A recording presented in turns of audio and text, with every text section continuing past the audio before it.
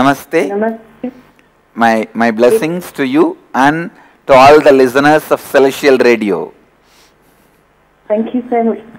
We would love to have your blessings here on this day. Blessings. Please.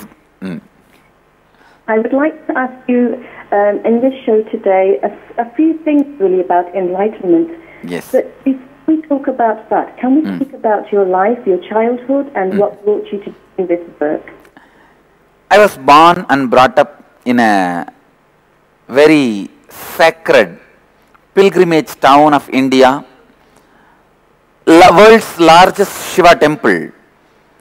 The place is called Arunachala, and which boasts the unbroken lineage of enlightened masters for last 2000 years.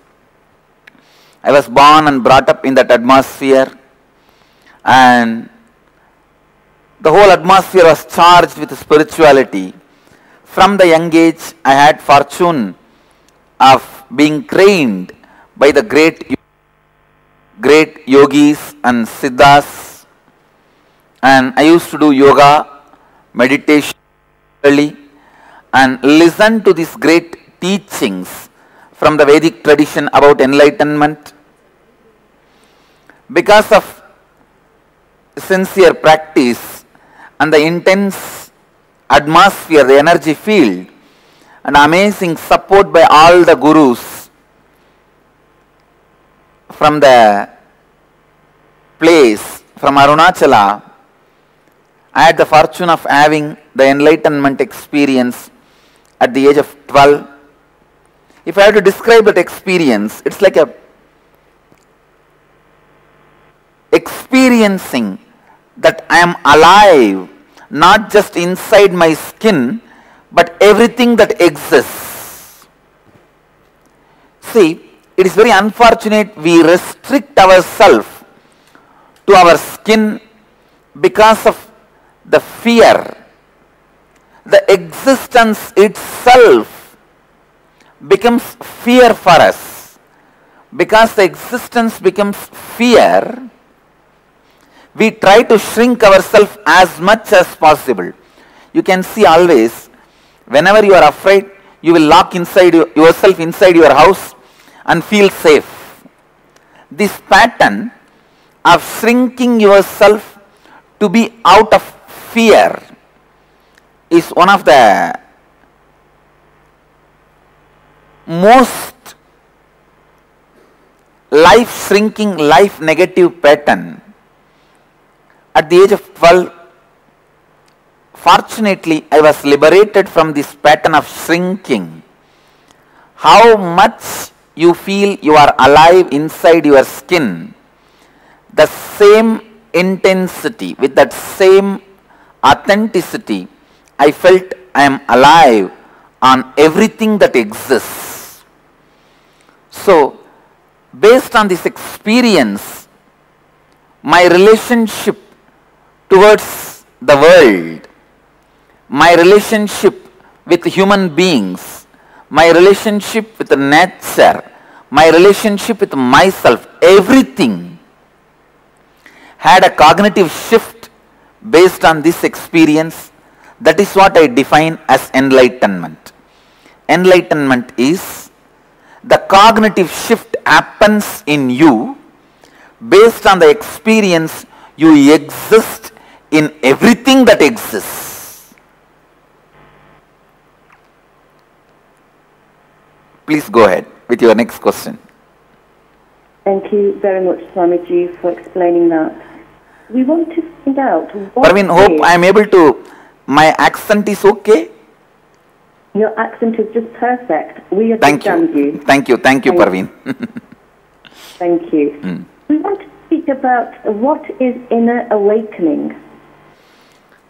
We have so many powers inside us.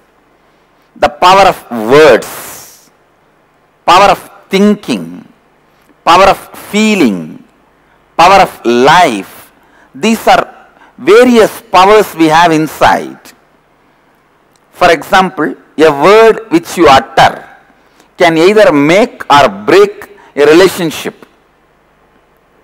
the word we utter can make our life happy or break our life. All this is a powers inside us. In Sanskrit we use the word Kundalini Shakti. We have various multiple potential powers sitting inside us, which is neither awakened nor used. Inner awakening is a process where I work on your body, mind, physiology, psychology and consciousness to awaken all your potential powers, like power of words, power of thinking, power of feeling and power of living. Ultimately, the power to create a space to make whatever you want as reality.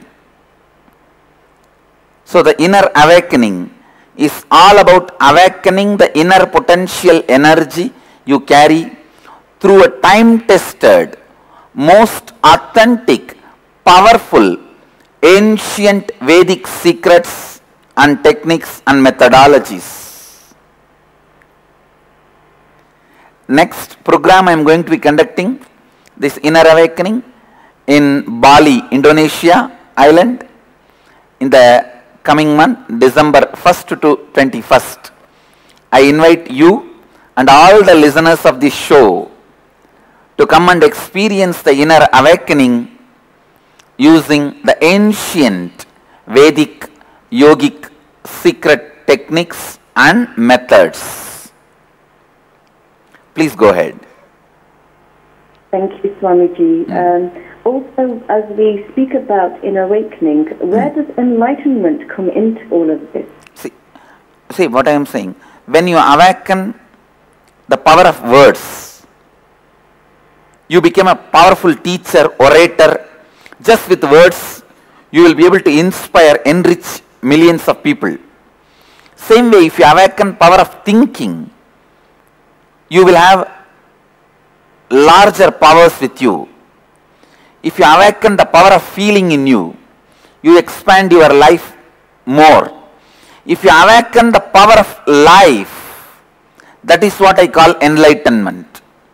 Power of life means ability to create a space in you and make that space into reality. It is possible. It is possible. I am not talking about something superstitious. I am not talking about something impossible. I know you are a spiritual teacher by yourself and you would have seen so many experiences in your life. You are a Reiki teacher, so you know the power of visualization. This enlightenment basically makes you understand the power of life and gives you the keys to create the space and make your space into reality as you want. And I will also give one more understanding about enlightenment. It is all about living in the peak possibility, living in the highest human potential consciousness, living in your peak energy. So this inner awakening is all about living in your peak possibility. See, in our brain, we have some mechanical parts of the brain, like which controls your blood flow, breathing, digestion. These are all mechanical parts of the brain.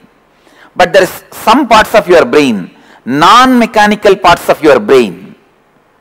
In Vedic tradition, we call that part as Kundalini Shakti. That part gets awakened only when your Kundalini is awakened.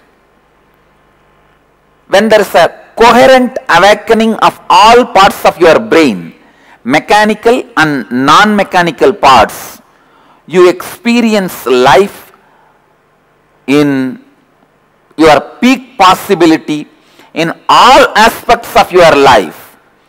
exponentially you go up and your quality and experience of your life zooms up. So that possibility, that experience is what I call inner awakening. Awakening all the non-mechanical parts of your brain through the Kundalini awakening is inner awakening. That is what I call enlightenment. Yes, Parveen, go ahead with your question. Next question.